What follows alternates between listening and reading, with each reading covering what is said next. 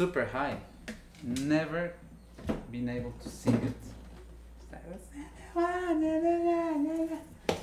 Hello, this is Yeah, this is Thursday. Oh yeah. Vinyl. It's not Thursday, it's Wednesday.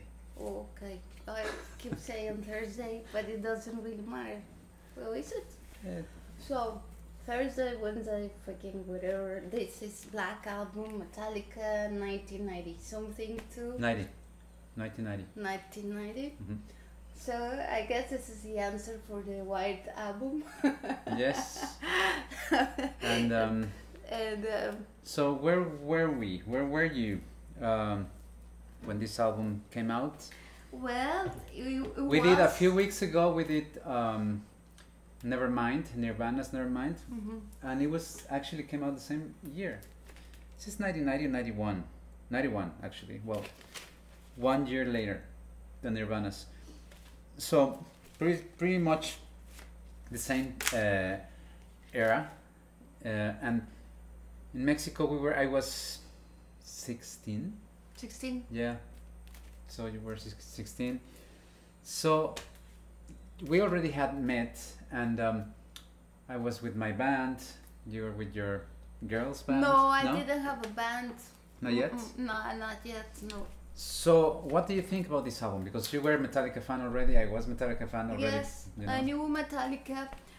At that time, I knew Metallica. I knew Master of Puppets and So from Ride a what Lightning. year did I you? knew Kill 'Em All. I knew Master of Puppets. Yeah. It was So Injustice. Justice for All, and I was a big fan already, and so we were expecting this. I think Justice for all of those albums were out in the 80s. Yes. So I didn't knew Metallica in the 80s. So I knew Metallica like from 1 year, all of it together. All right. And then I knew all And the... that was just before this one, or like in 88, Probably 89? was a few months before this album Really? came out. And I knew all the big fans were waiting for this album for 5 years or so already. Yeah. Because Justice for All, I think was It was out 88. Injustice. 1998. It was the And then the previous Garage album, Days. the 89. But Garage Days was like a cover album. Yeah. It was not original music. And so when they came out with this album in 1990, One. a lot of the metal heads were expecting it.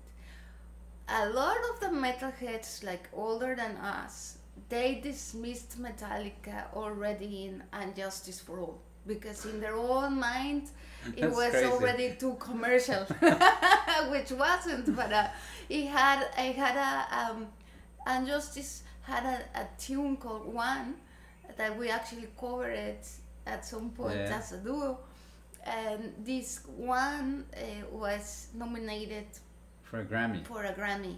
Famous lost against Jethro Tull. Jethro Tull on the metal category, which doesn't make any sense whatsoever. No. But the point was, like, a lot of the metalheads saw Metallica. Oh, now At the they Grammy. are at the Grammy. They're not one of us. So these guys are already sold to the media and to the devil. So they decided no Metallica, and well, at that time I cared shit what they thought about it. I thought they were great, and of course there was a metal program on the radio, and they were going to play the full album. Yeah. So we were expecting at nighttime. So I think we were you, me, Cesar, and the other guys waiting for the program to start to hear to hear this album, the single, which was Enter Sandman. Enter Sandman. But actually, this guy, the DJ, was able to play a few more songs because he had the album, and he played Sad But True, and he actually didn't know. You know, Sad But True had like a pause, like a silence. He would cut it there, and I loved it from the beginning, and you had your doubts, right? No, I didn't have doubts. I did actually loved. Okay. I loved. You like this one. You didn't like Load and Reload. Reload and Reload. I had problems with this one. I really loved it.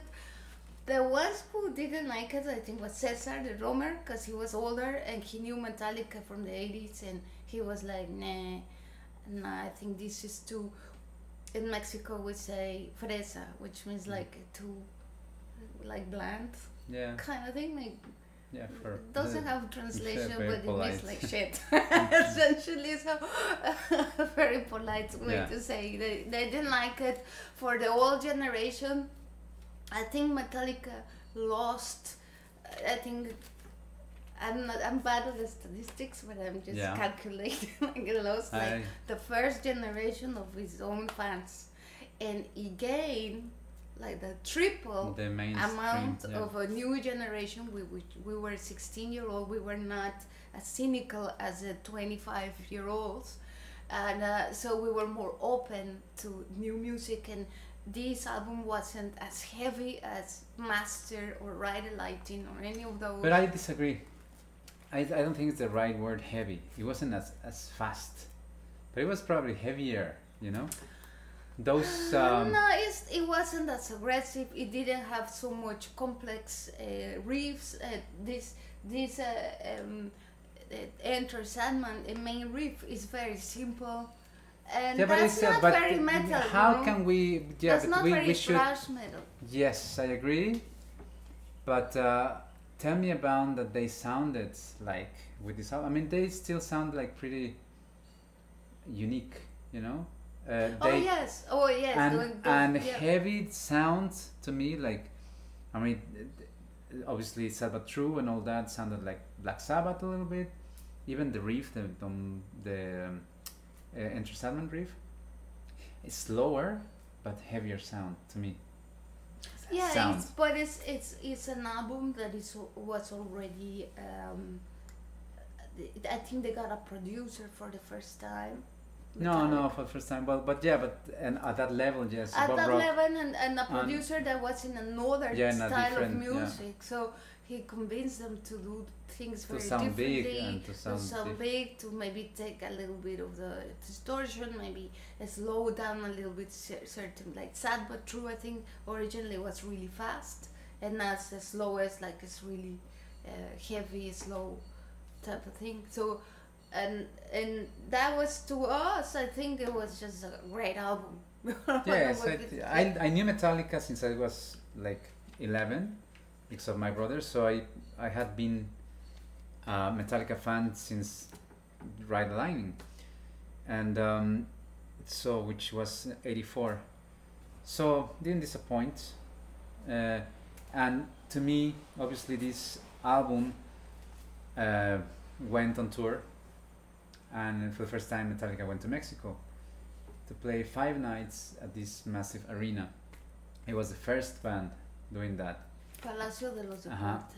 And we went to see them, and I cried like a little baby. Did you? Yeah, I cried when I saw them for the first time, and it was obviously a very important piece for me because we were in the middle of the first band I had with my brother. I was inspired by them. I mean, it's not a secret if you've been following us for a while. You know, Metallica has been like a huge influence in our career. And then I think when we became a duo, all of this, is part of what we are now. Yeah. Somehow it's somewhere, it's somewhere. But this album was very important for the two of us, I guess, musically speaking. What's your favorite track? For a moment was Enter Sandman, yeah, when it first came out, and then I got sick of it because I listened too much, and I think then was Sad But True.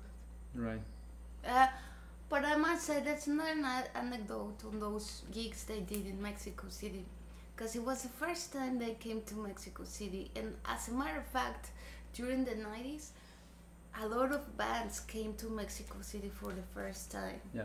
So in the 80s, it was a desert city for bands that came from another countries. Mm. So it was truly a treat to know that your favorite band that you listen to the radio American or English or whatever. It Was gonna come. the first time, Yeah. and like, it was like a dream come true. You know, they're coming, and so it was just like they're coming to this. They're gonna be standing in this land, so that sort of thing, and so we were so excited, and it was so much. It was sold out. All of these gigs in Mexico City was the first time this Palacio de los Deportes sold out a band of I don't know, thousands people every night. 20,000 every night. 20,000 people every night. And that was small, but I mean that was big back then. Small now because now It's they small do now. like they do stadiums and- stadiums, yeah. but the important points here for us as Mexico City kids that loved metal music and alternative music, and were not buying into any of the mainstream pop music and any of that. It was just a statement for us to see, wow, these guys, they had no PR in Mexico at all. There's no social media. No way they're going to be played on the radio except at 4 a.m. in the morning with a DJ that is completely alternative and just playing that music for the crazy ones that stay at that time to listen to this. There's no TV show they are going to promote this. So these guys and all these metal bands, they were able to come, and they're still able to come to Mexico and play huge places. So Well, Metallica is one of those rare cases, right? yeah, They I mean, still play in stadiums after 30 years? yeah, but now they're legendary. At that time, they were legendary among among the ones who loved metal music, Yeah. but not mainstream. Nothing to support this. To make sure the gigs were sold out. You know, they went sold out, I think, within the hour. Yes. And when they were announced. And you know, it was, I remember another anecdote. They sold out 5 nights, and previously U2 had gone to Mexico for the first time as well, Mexico City, and played there just a few months earlier, and they sold out 4 nights.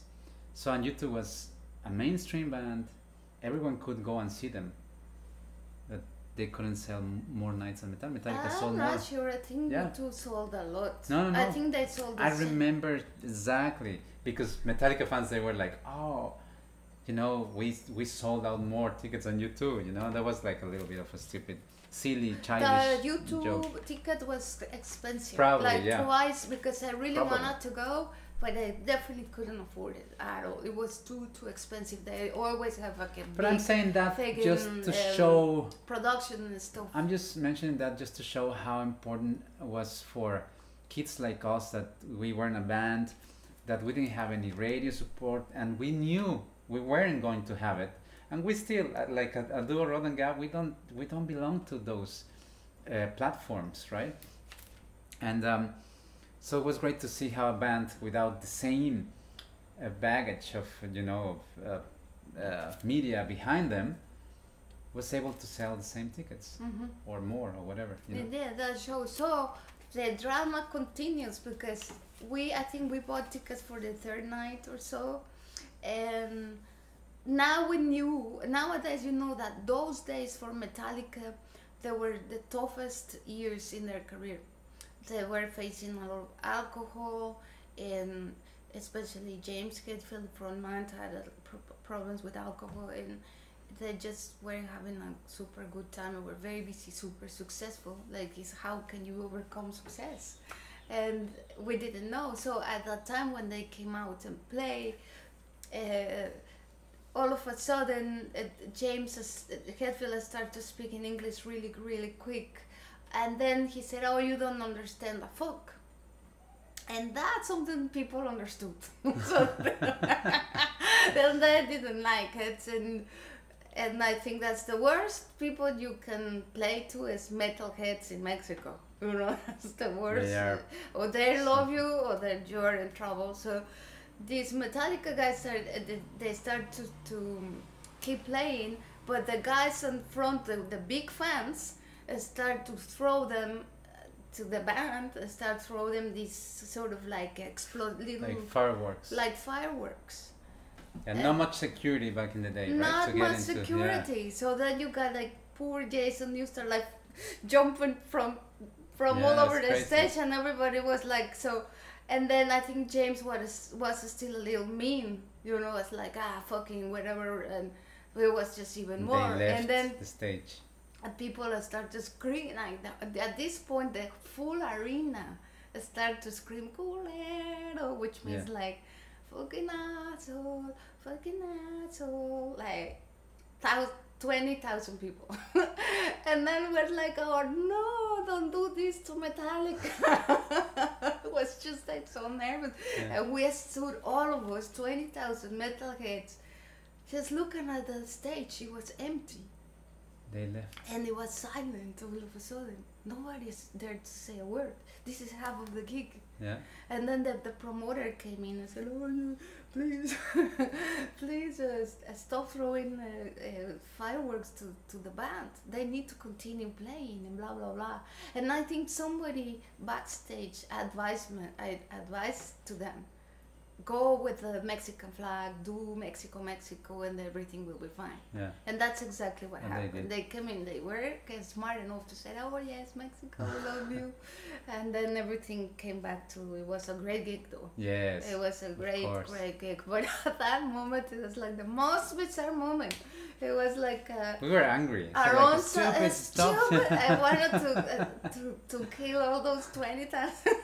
It's like, how dare you? But well, it was Well, that's a relationship with this Metallica album.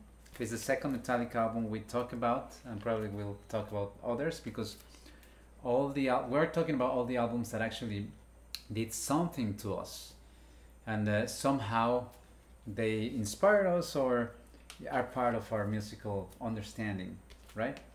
So we'll probably go through all the Metallica albums at some point. So thank you very much. Enjoy the rest of your day. Dios. sayonara. With the deadly bite, who gets the blue